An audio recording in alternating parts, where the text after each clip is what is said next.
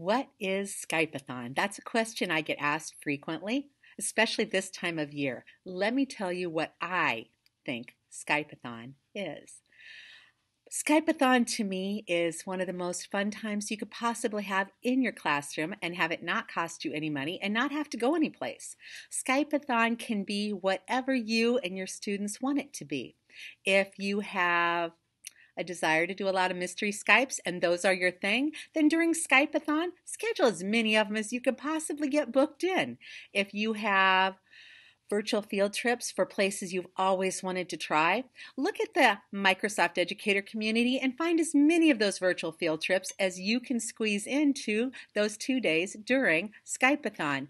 If you have favorite authors that your kids enjoy or favorite authors you would like for your kids to enjoy, hunt on the Microsoft Educator community and find those authors. Set up some speaking times so they can come into your classroom and talk to your kids about how important it is to be a great reader and writer.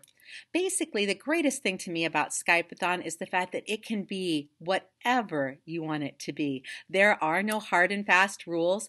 The only one that I have ever stuck to during my experiences during Skype-a-thon is to have as much fun as humanly possible, connect your children to as many different ideas and cultures and experiences as you can possibly squeeze into those 2 days. So, enjoy Skype-a-thon. Make it what you want it to be.